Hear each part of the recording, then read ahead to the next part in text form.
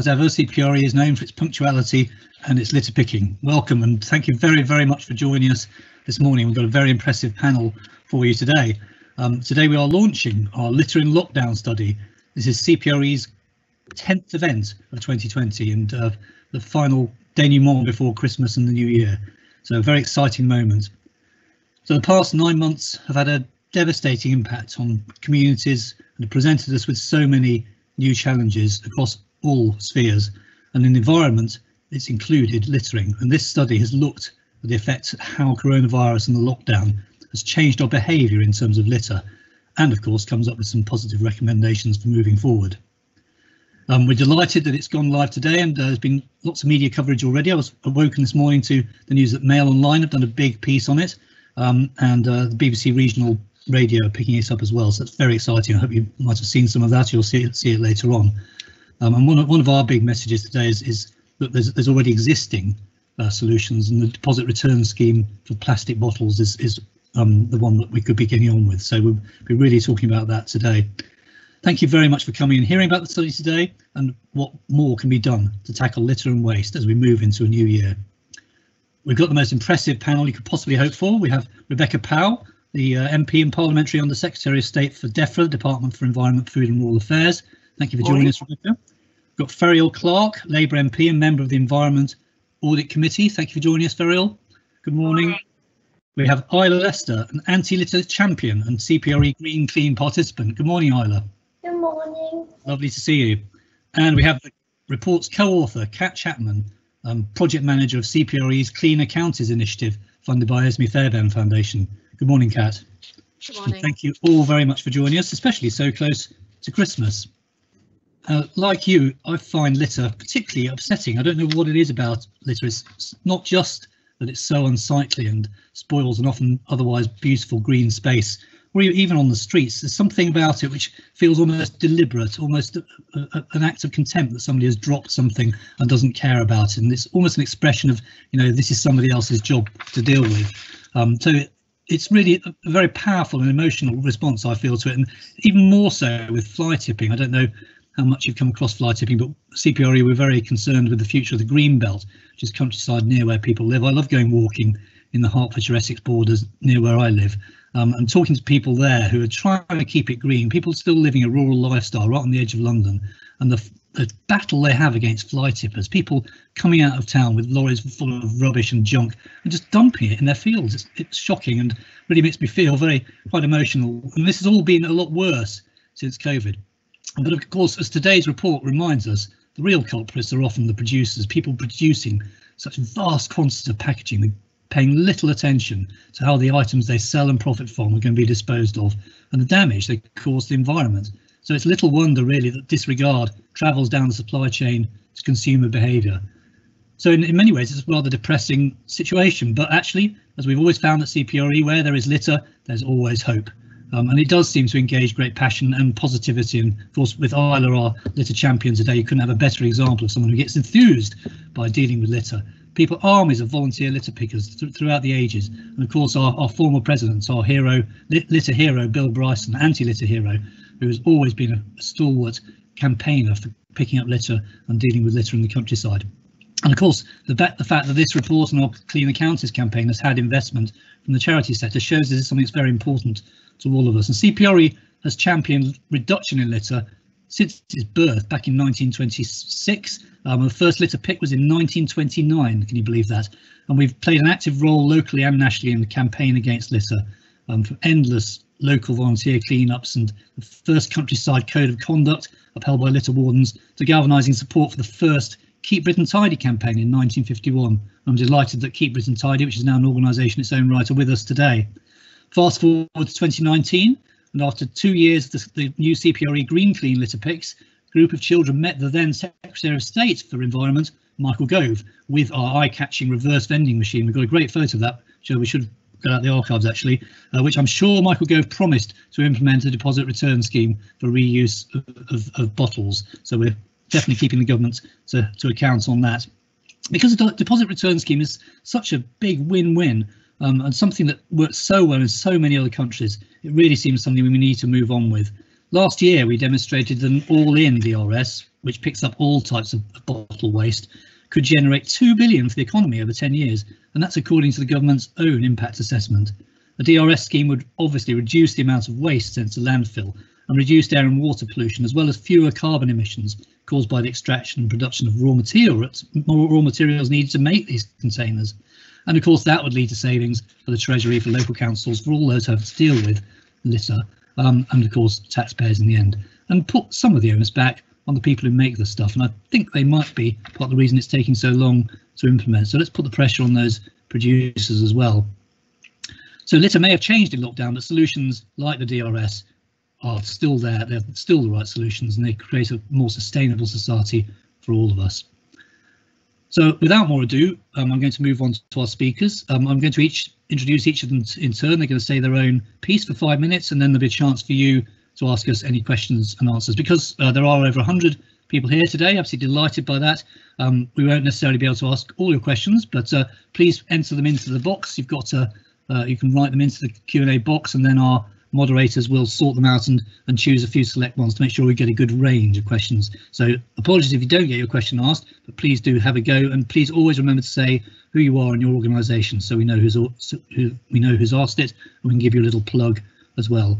And do use our social media as well to get points across. So the social media hashtag is #LitterInLockdown, and CPRE's Twitter handle is @CPRE. So get out there, get tweeting. So without any more ado, I'm going to introduce Cat Chapman, who is CPRE's co-author, project manager of the Cleaner Counties campaign, and who is going to talk about our Litter in Lockdown study. Over to you, Cat. Thank you very much, Crispin. So I wanted to explain a bit about the Cleaner Counties project, which was working on integrating the work of statutory bodies on working on litter in Essex. And this project started in 2018. Now, this work was restricted by the lockdown that was imposed, and COVID and lockdown presented us with unprecedented levels of littering in unprecedented times. We found new and different types of litter. We also found that different places became litter hotspots. And this posed a real challenge to the land managers, and we heard firsthand from the local authorities that we were working with in Essex what a problem they were facing. So the study is particularly pertinent now as the tide against plastic pollution continues to flow, and we became more aware and more grateful for our precious green spaces and the environment over lockdown. We felt that it was really important to measure and record the impact that lockdown had on littering and our environment. So our research for the report included both quantitative and qualitative studies. We spoke to local authorities in Essex to get their experience, and they reported that litter was moving from town centres to open spaces. Indeed, we carried out a YouGov poll, which showed that 75% of those surveyed said they'd spent less time on high streets during lockdown. The volume of litter being dropped was higher than even the best summer bank holiday weekends. It's something that local authorities had just never seen before. People were taking their dinner parties outdoors and having dinner parties in the park and leaving their waste behind, some placing it carefully beside or on top of litter bins, but some leaving it where they sat. The issue was not just the number of items being left, but also the size of items being left, as larger and larger containers and bottles were being left behind as people gathered in groups in public places. The local authority departments were under real great pressure with staffing issues due to self-isolation and shielding, as everybody was during lockdown. But it also changed the waste and recycling habits of the country, and local authorities were seeing volumes that we usually only see at Christmas of recyclables being placed out. So the crews needed additional support there, which just put extra pressure on local authority groups. We carried out some quantitative measurements. We carried out a survey of 140 high footfall sites across Essex, and we found that almost 40% of those sites were affected by PPE litter, which is the gloves, masks and wipes that started to appear in March. And this PPE litter was seen adjacent to all of the transects that we studied, and is a very new form of litter. It's not something we've seen littered in any great numbers previously. 90% of the open spaces that we surveyed were affected by packaging litter, 70% of that being drinks litter, with 43% of sites affected by alcohol litter, which again is a pattern that local authorities just haven't seen before. We spoke with the CPRE network to understand the national picture. With one of the benefits of having a network of CPREs in every county was that we could understand that what we were seeing in Essex was broadly reflected by the rest of the UK.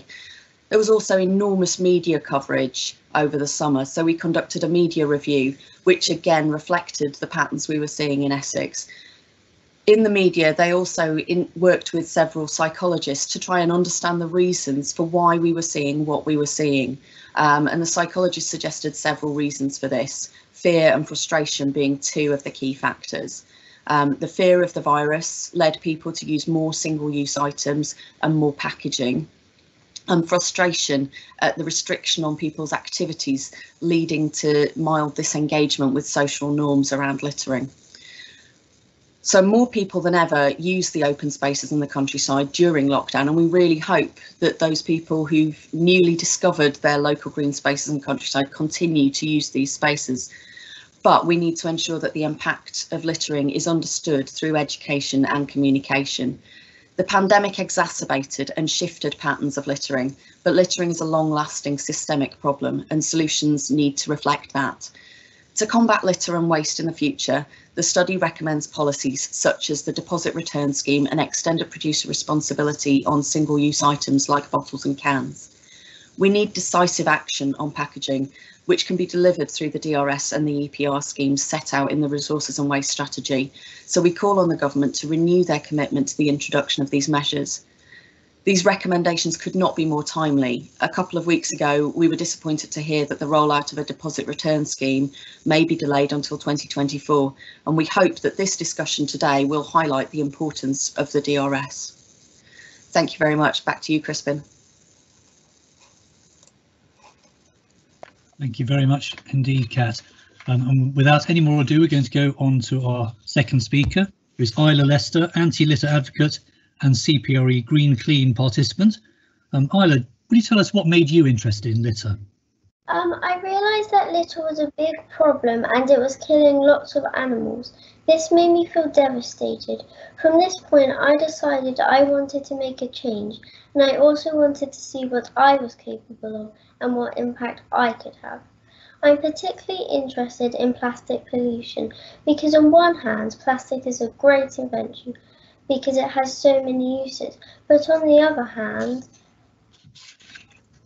it's so dangerous. It's so dangerous not just for animals but for humans too, because it gets into the food chain and eventually we end up eating the microplastic that we have made.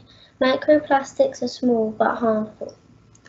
I'm also interested in the volume of plastic and the waste that we produce. I have read about the North Pacific garbage patch and it being 3 times bigger than France. This is unbelievable. Some scientists think that there will be more plastic in the sea than there is fish. This makes me feel sad because without the fish, a coral would die and our whole ecosystem is destroyed. Plastic pollution is bigger than we know. Whilst being in lockdown, I have noticed that there is a large number of face masks, gloves and gel cleaning bottles littering the streets. It's like we replace our normal problem with a new litter problem. Why can't people just put their litter in the bin? It's not difficult. Thank you very much. And that North Atlantic litter patch thing is particularly shocking, isn't it? What do you think we can do about this, Isla? I know you've been involved in lots of things. What can people do? Well, I talked to Michael Gove in 2019 about the deposit return system. He said that it was a good idea, but ideas needed to be turned into action. We needed a deposit return system now. It would also be good if environmental issues were part of a school lesson. Children need to be shown what polluting our planet really does. We need to see it for ourselves by going to parks and trips to the seaside. I think more people should litter pick and think before they act, so the world can be much cleaner, much faster. I just want more people to follow me and make the world a better place. We need everybody to work as a team to make a difference. Thank you for your time listening to me. Thank you very much, Isla. You've been doing a lot of litter picking yourself, haven't you? Can you tell me about that? What do you enjoy about litter picking? Well, I like litter picking because I've known because I know I've done like something right. Yeah, and it's quite sociable. Yeah, I find it fun to do it with my friends, and I go around beaches quite a lot, and like I'm surprised how much litter there actually is. And I seem to recall that you've got a special litter picking kit. Yes. Tell us about that.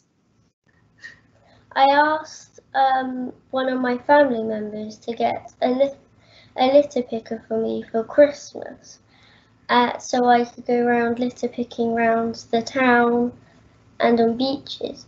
And then my granddad gave me one for Christmas. Is that one of those grabber things?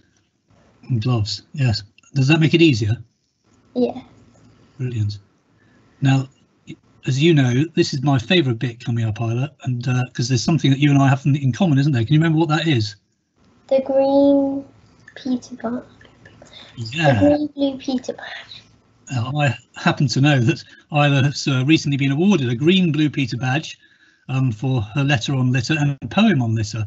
And there's a little secret there, isn't there, Isla? Because you reminded me that when I was your age, or maybe a bit younger, I won a blue Peter badge for doing the same thing, and I found it yesterday. I rooted it out. I'm so proud of that, and I hope you might be able to find your poem that you got your blue Peter badge for and read it out to us. I couldn't find my original letter. I'm going to ask my mum if she's got it somewhere. It's plastic-free sea. You're throwing litter into the sea. Please stop. You are upsetting me. In the Great Pacific Garbage Patch, there lies 80,000 tons of litter to catch. Plastic bottles, cans and rope. For the animals there is no hope. Seals and crabs and fish with fins, they are all getting trapped in rubbish like tins. With all the plastic, our animals are dying. We need to take action, not just sit crying. We have to be prepared to make a change, to make a difference and rearrange. So next time you see some plastic, put it in the bin and make our world fantastic. That's brilliant, Isla. And if we were somewhere, yeah, we would all clap if we were in a big hall with lots of people. I'm sure they're all clapping out there. The minister's clapping too. So thank you very much indeed. That's really helpful and an inspiration to us all. We can all litter pick, can't we? We can all do something about this, as you've told us, but only special people can win blue Peter badges for it. So, you know, not everybody can have those, can they? But everybody can litter pick. So thank you very much, Isla. That's fantastic. Moving on to our next speaker, Feryal Clark is a member of the Environmental Audit Committee. Feryal Clark MP, over to you. Welcome.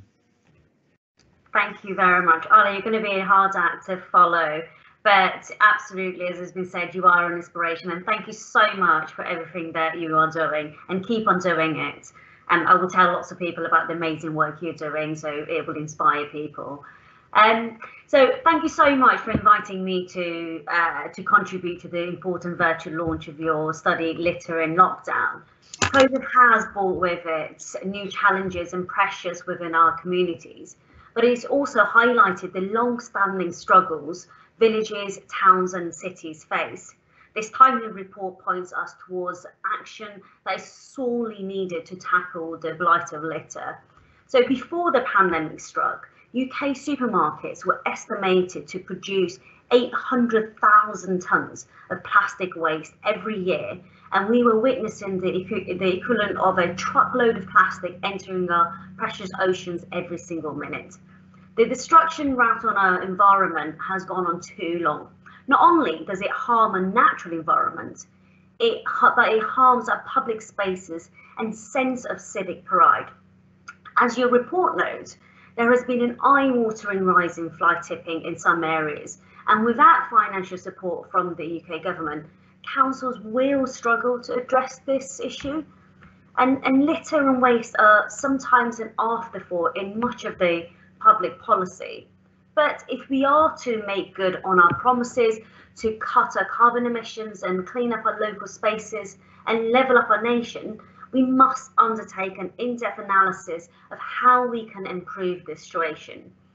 So where we need progress, we sadly get delay. For example, the Environment Bill's provision for a deposit return scheme was limited to certain materials, rather than creating a framework that could be broadened out to include more types of plastic or bioplastics in the future. Plus, the bill's waste and resource efficiency measures were focused on end-of-life solutions to waste and recycling, and much more emphasis is needed on the production side and to encourage the reduction of waste in the first place. So we must build a more circular economy in the UK where the raw materials we use to make our products come increasingly from recycling our waste. This will help us reduce littering. A perfect example of words being put into action can be seen in Wales. So the Welsh Labour government has exceeded its 64% recycling target for 2019 and 2020 to reach a record high of 65.1%, making it the best nation in the UK for tackling waste. The policies implemented in Wales have been achieved during the pandemic, showing that with imagination and determination, we can make a real difference to our communities. The lockdown across the UK have rekindled people's love and need to visit outdoor spaces.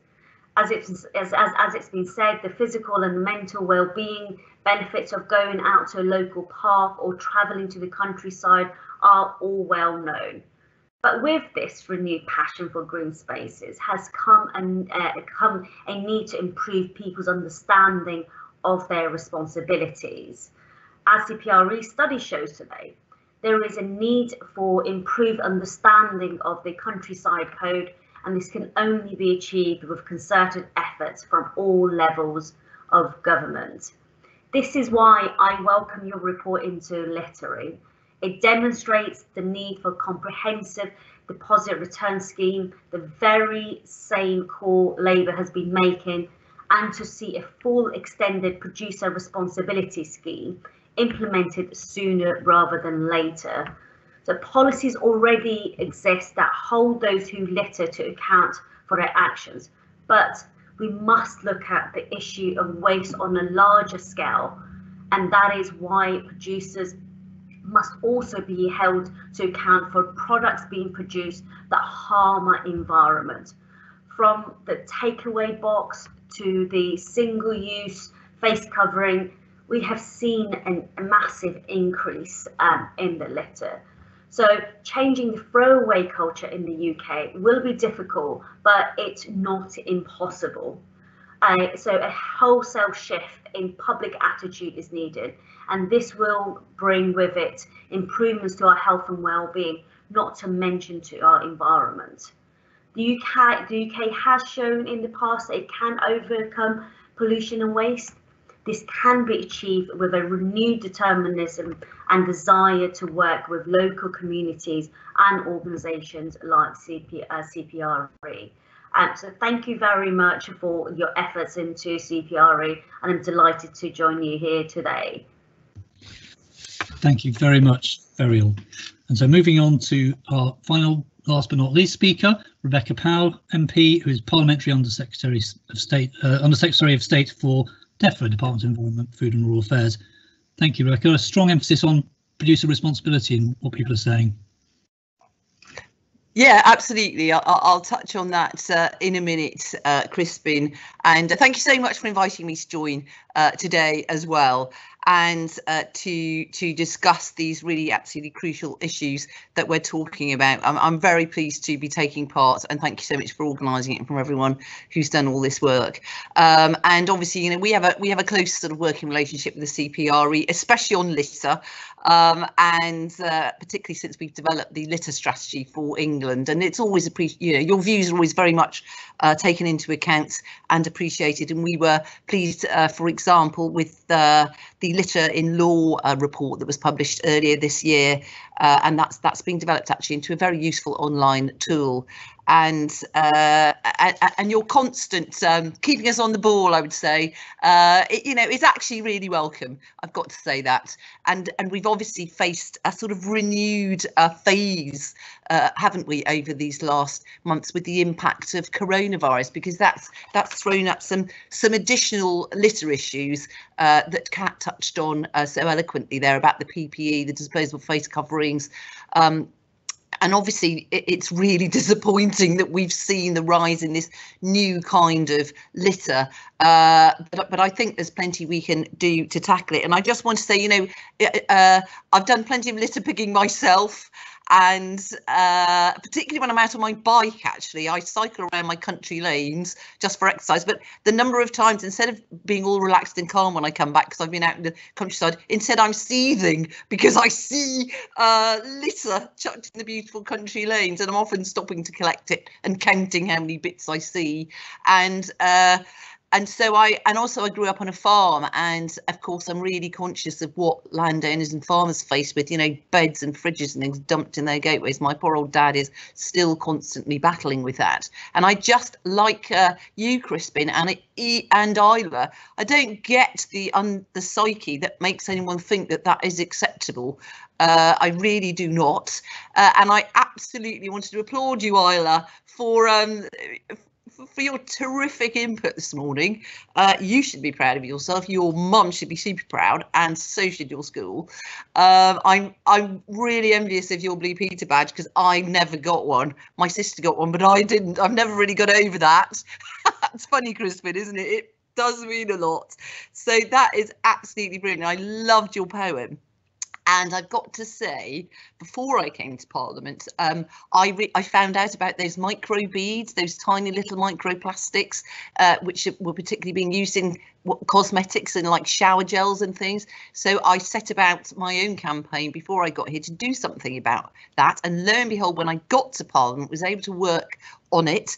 And I think it shows that the actions you take can actually achieve things, Isla, because we have now banned those tiny little plastics in cosmetics and care products.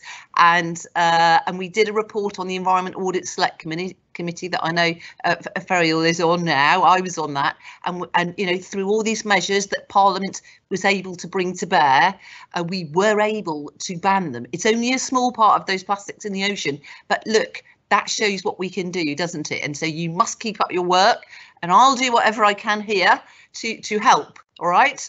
So we'll make a pact with that. And I wanted to thank everyone else who does litter picks, because we have great days, don't we? The Great British Spring Clean, the Great British Beach Clean, the CPRE's own Green Clean, which I hope will be back again next year. But of course, prevention is much better than cure. We'd rather the litter wasn't there in the first place. And I do agree with CPRE's recommendations to encourage, in particular, the proper use of face coverings. And actually, government has published guidance and shared advice and videos on social media about when to wear face coverings, because at the beginning people were uncertain, weren't they? So they wore them more than they thought perhaps they needed to. But we've given out guidance now, and also how to make reusable face coverings. I've got several that can be rewashed, obviously the right ones in the right place. And then also advice on proper disposal of the ones that need to be disposed of. So I think hopefully that's helpful. And as the CPRE have highlighted it in this report, this year has obviously brought many more people out into the countryside. I think that's really what you're getting at, Kat, isn't it? And obviously I'm a huge supporter of health and well-being, and getting outside can bring those benefits.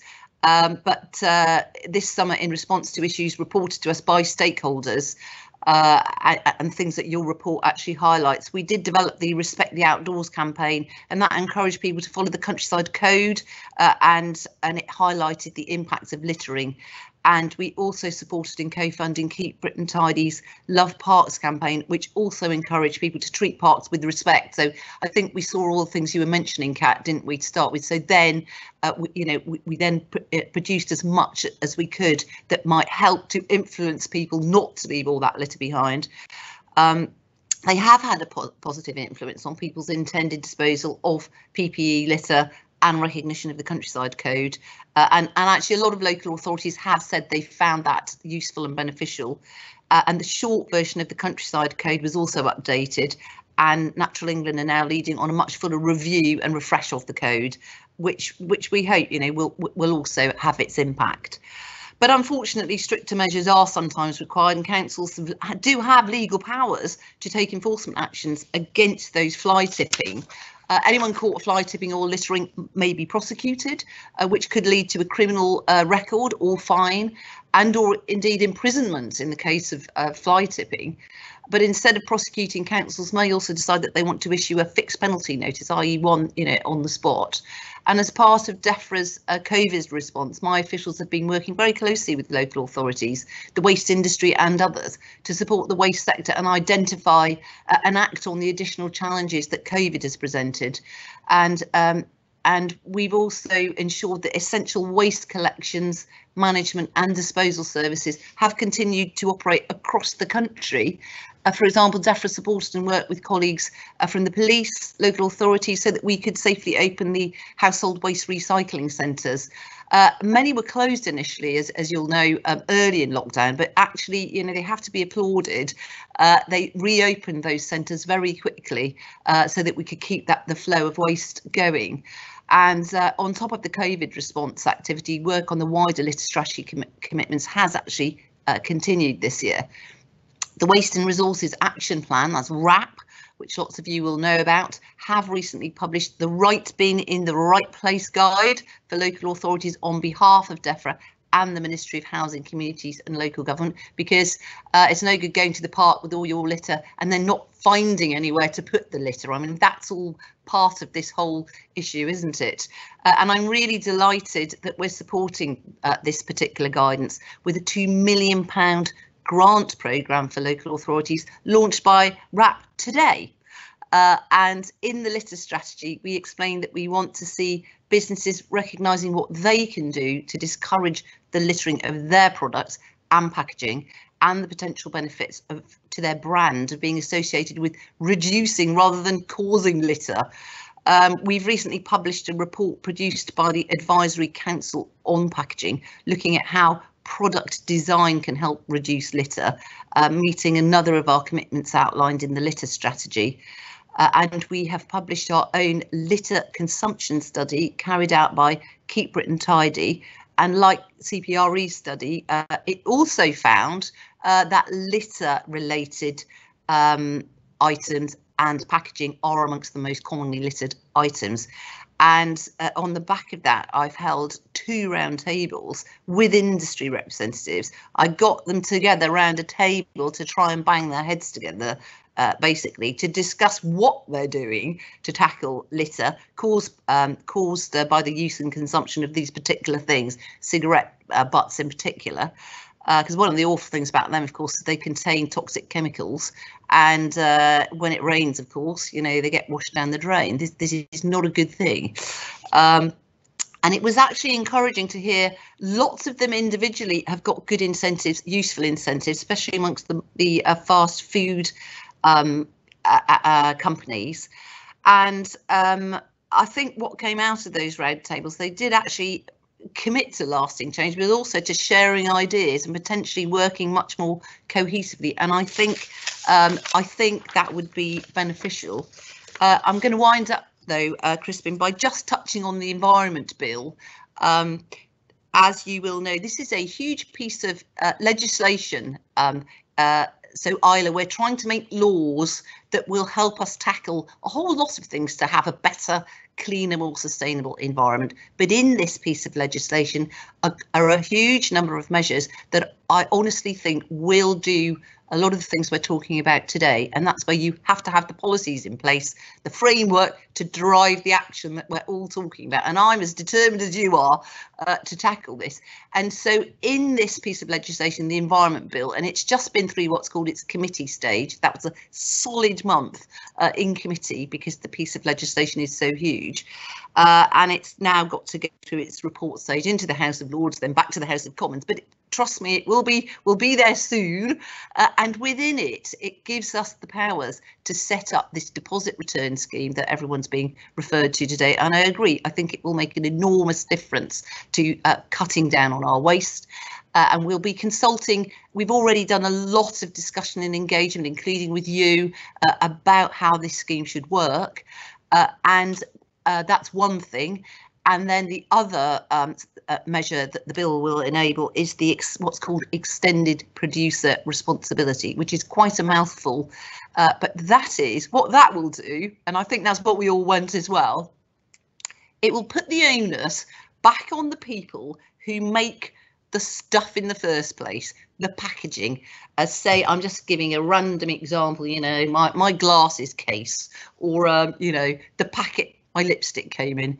The people who design that or want to sell it in the first place will have to think about what's going to happen to that package, that either that container or that packaging at the end of its life, and they'll be responsible for paying that. So it'll make them think about how much they want to spend on it.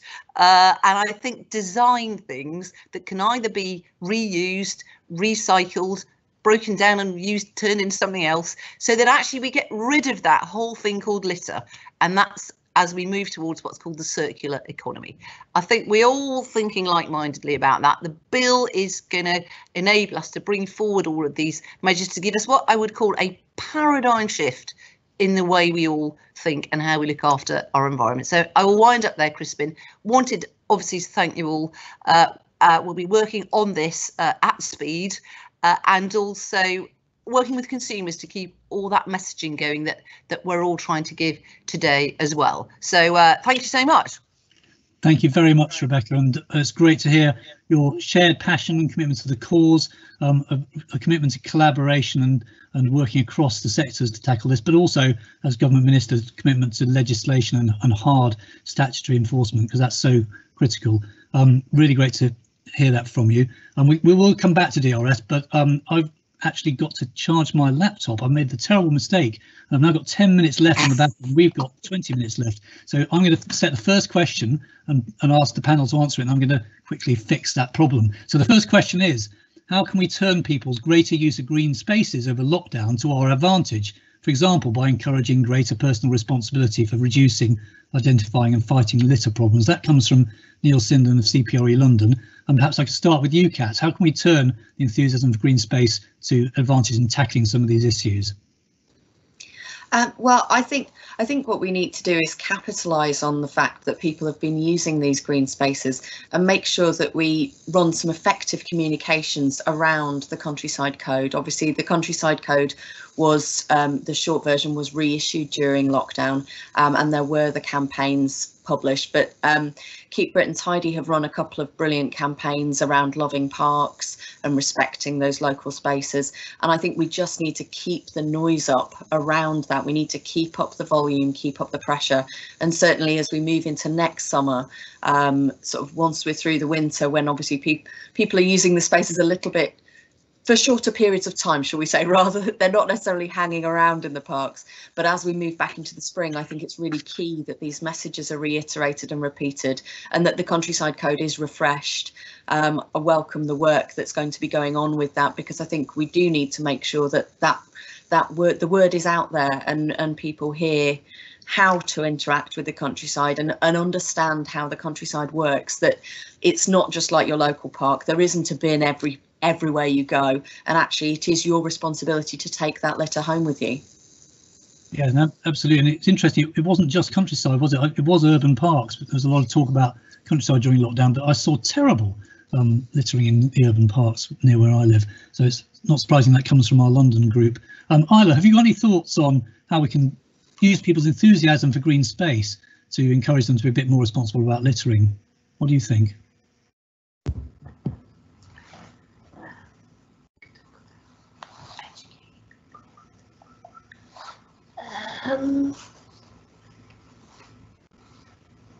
I can hear you.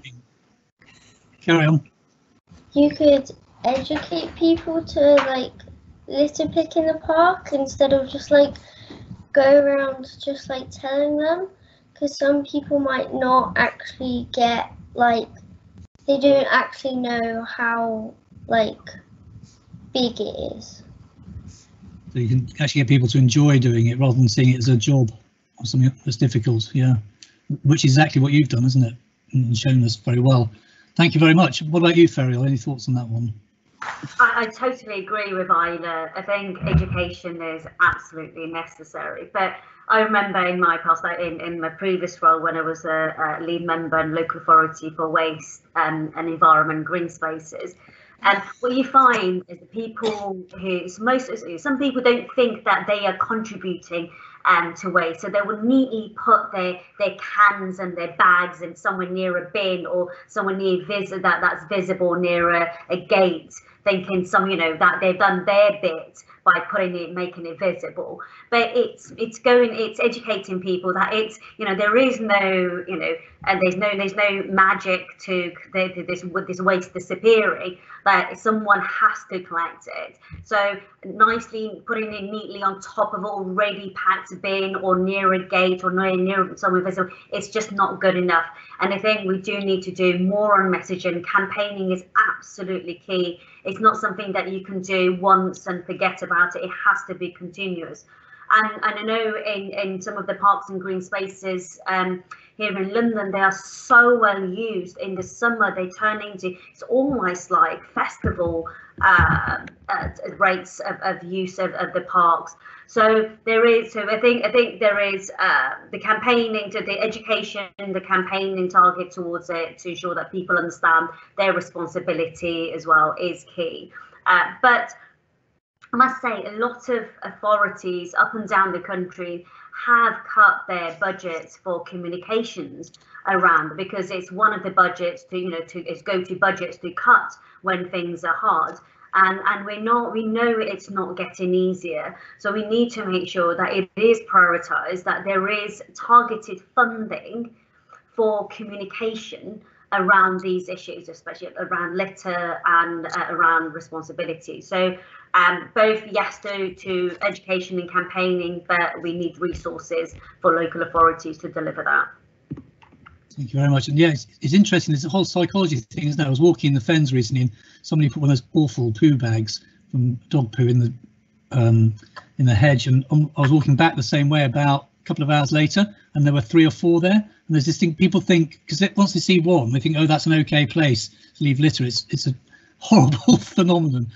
So I think the interesting thing about litter is it really does work across all layers of society, doesn't it? This really is about individual responsibility, about education, about local action, about societal action, and about commercial business responsibility and legal enforcement and statutory. So it works across all layers. It's quite an interesting phenomenon, isn't it?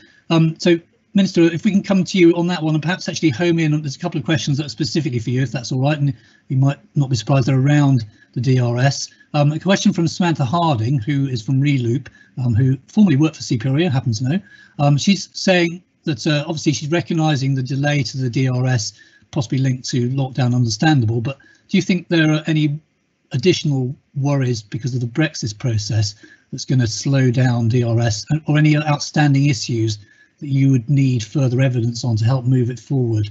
So a very specific question about DRS there for you. OK, thank you.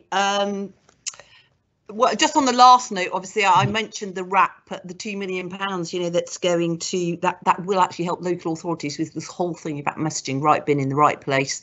Absolutely right, that we identify where the hotspots are, put the bins in the right place, do the right messaging, work with the schools. Particularly, we do have an eco schools. The eco schools programme is excellent, and so many schools do take part in that. Don't know if either school does, and I get lots and lots of letters from pupils taking part in those things. So all of those we need to keep up. Also, I did want to say, of course, we want people to get out in the countryside and out into green spaces. So we've got love parks. We've also got tiny forests, a new project we've just given money to through our Green Recovery Challenge Fund. That's forests the size of tennis courts, particularly in urban and peri-urban areas. Earthwatcher are doing that project through our Green Recovery Challenge Fund. All of these things are absolutely really important, but we don't want them covered with litter. So I reiterate all those points about how we have to message, but also that moving on to the deposit return, of course, this whole new world that's coming in through the legislation. The main aim of it is to reduce litter, so that thing doesn't exist. That's what we'd like in the long run, wouldn't we?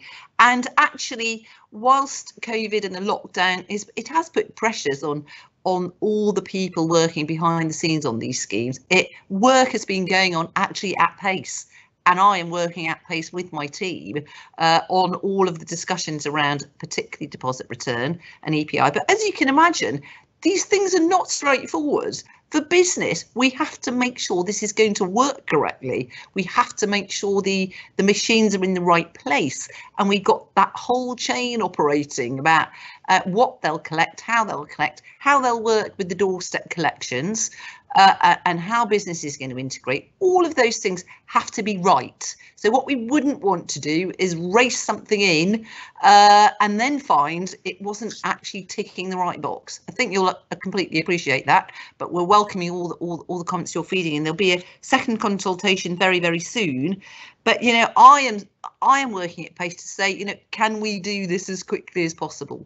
So I think you've got to rest assured in the not too distant future, we will have it. Fantastic. And Brexit isn't making any difference to it at all. I think that was part of the question. Our environmental agenda for this government is more important than ever. And I think all the things we've talked about recently, the Green Recovery Challenge Fund, the Fair Green Recovery, all of these things, and the huge waste and resources agenda through our strategy, waste and resources strategy, but then the measures in the bill that are helping to bring a lot of that forward. I think that demonstrates how important this is. Certainly to me personally, I want to see these things, coming into place. Absolutely. So do you think we can get the DRS in 2023 as originally planned? I'm not going to be drawn on that, but all I'm going to do is tell you I am working at pace with my officials, who are excellent. I don't know if any of them are on the call, but these things are challenging, but we understand the issues, and we've got to get onto that circular economy we all want, haven't we? We want a sustainable planet, and that's how we're going to do it. So the rumours it's been postponed to 2024 are just rumours then? You can try and push me as much as you like, but I'm going to say wait for the second consultation and go to town on feeding into it. Great. Excellent. Look forward to that. We're moving on to another topic now, which is roads. And again, when I'm walking around the countryside, I always notice the nearer you get to a main road, suddenly the litter starts to really stack up. And I'm afraid it is people throwing stuff out of car windows a lot of the time. We've got a specific question from Neil Kerridge at A27 cleanup campaign about trunk roads, national trunk roads, which are currently the responsibility of local authorities, but often they find it very hard to keep them clean because Highways England don't coordinate with them on closure schedules, etc. It's also a huge burden for local authorities.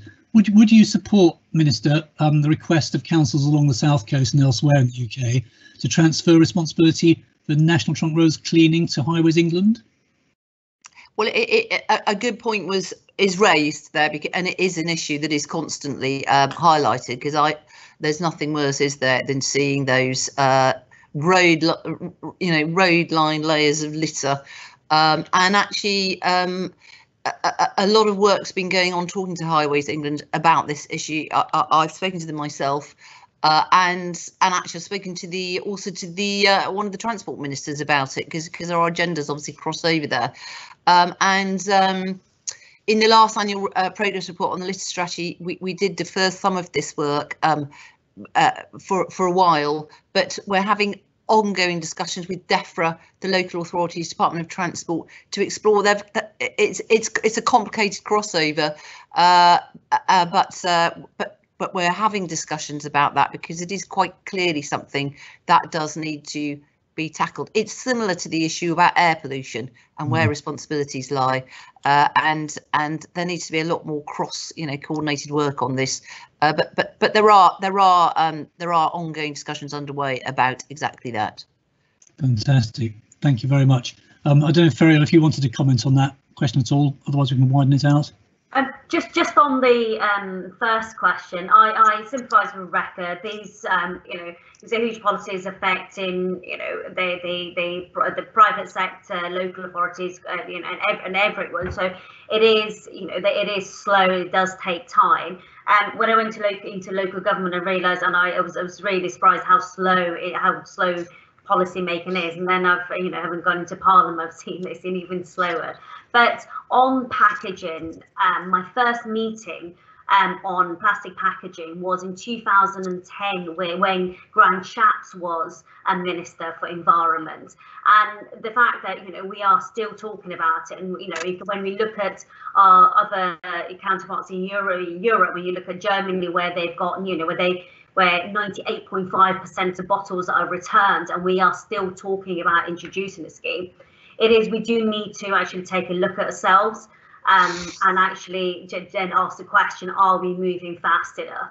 I don't think we are. I don't think it's good enough, especially where we are with plastics at the moment. I'm sure most of you will be aware that only in January this year, we had 42 shipment containers of plastic returned back from Malaysia. We have a problem with plastic, we have a problem with packaging, we have a problem with plastic bottles. We need to actually take action. We need to put policies in place sooner. So yeah, I agree with with the questioner. Thank you. Cat, any reflections on that?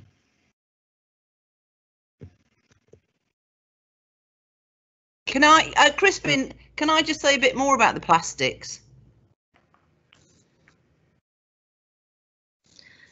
Sorry, yes. Yeah, I think it's a really important issue. I think, the action is not fast enough. We do need to move, we need to pressure. As I totally agree with what Feryal said, the work, it's been slow, and we need to move on apace really with these things. We've been talking about it for a long time, but the time now is for action. Thank you. I've got a specific question for Isla from Katie Atkinson, CPRE North Yorkshire local group. She's asking Isla whether you'd be happy to share your wonderful litter programme across the CPRE network. We have CPREs in every part of England. There's lots of people who would enjoy seeing it, and if we could share it, it could help educate younger members and followers on social media. What do you think of that, Isla?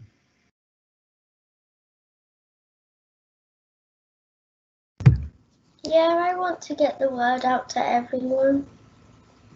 Brilliant. Okay, that's a yes. So we've got loads of commitments. We've got commitments from the Minister to talk about Highways England on trunk roads. We've got a commitment from Isla to share her poem. So this is going really well.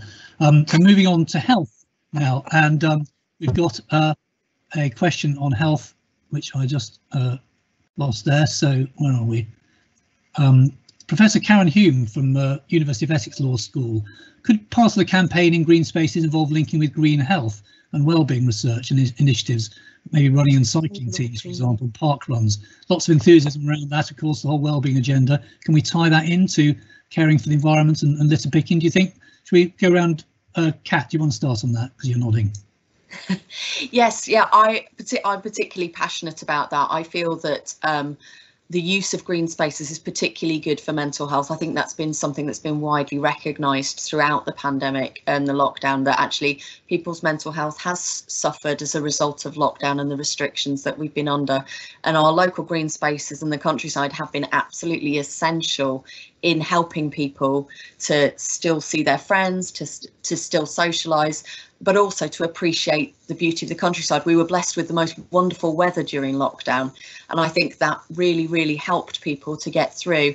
So I think it is absolutely essential that we work on promoting the mental health benefits and the physical health benefits of using our green spaces, and also the benefits that actually, like Isla says, of going out litter picking. I regularly go out litter picking with my daughter, who's 7, and she absolutely loves it, and it gives her a real good sense of well-being that she's done something really positive for the community, but also it's great exercise. So absolutely agree, that's an excellent suggestion. Good part of green prescribing, couldn't it, by doctors? And Feryal and Rebecca, perhaps could ask you, do you think there's a potential of a link across to the very powerful, well-funded Department of Health here to get them to do a bit more preventive health work around litter picking? Well, if I go, it's right if I go first. It's funny you mentioned that, because actually we've got a green social prescribing initiative which Defra is linking with the Department of Health on, and a great deal of work's gone into this, something I've particularly pushed for, and we'll be announcing the first areas that are getting a tranche of funding to actually run projects which will act as trials effectively in all across the country, which will be prescribing runs in the park or walks through the forest, or all of these things where we know there are really positive impacts on health and well-being from getting outside into our green spaces. So we're already on that, and an academy for social prescribing has been set up. Defra's working closely with that too. So we're really moving on in this space. I think it's really, really important. Just very quickly on, I was trying to get in on the last point about doing much more and widening the whole issue of whether we're tackling plastics or how quickly we're actually reducing this. Of course, although we've touched just on EPR and deposit return in the Environment Bill, there are many other measures. The Environment Bill gives us the ability to set targets for everything in the environment. We've got to set some legally binding targets by October 2022 in each of the sections of the bill, and one of the big sections, of course, is waste and resources. And we will be able to, if we want to set targets that you've got to cut plastics by this much or other litters by another percentage, we will have the tools to do it. I think that's really important. And also, we have already, the Treasury brought in the measure whereby you'll have to pay a tax if you're a business and your product, your single-use plastic doesn't contain 30% recycled plastic. So we're already moving at pace to bring in a lot of the things I think Feryal is aiming at, and Cat, but I just think perhaps people aren't aware of it, and there'll be also a single-use plastic tax. So lots of the measures underway. Finally, we really are moving at pace on this.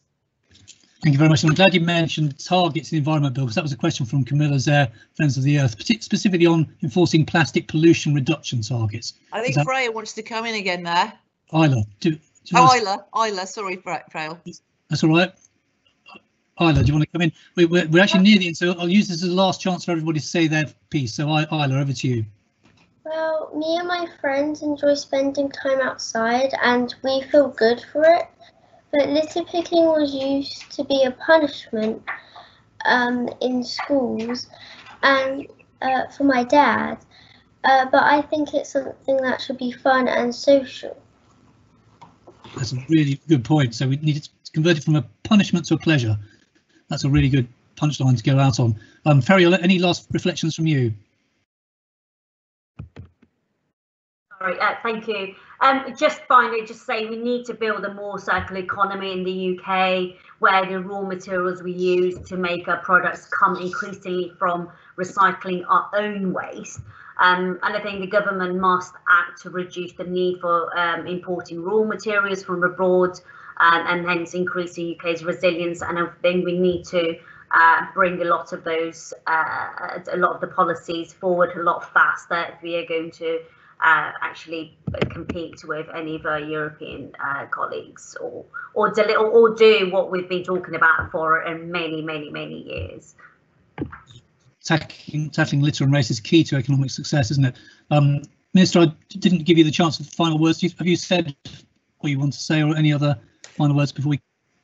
Yeah, well, just again to say that it's all about, if you need to get the right framework in place, I believe we are now moving at pace with getting the framework in place through the measures in the Environment Bill and the Waste and Resources strategy, which I'm sure we've all got by your beds.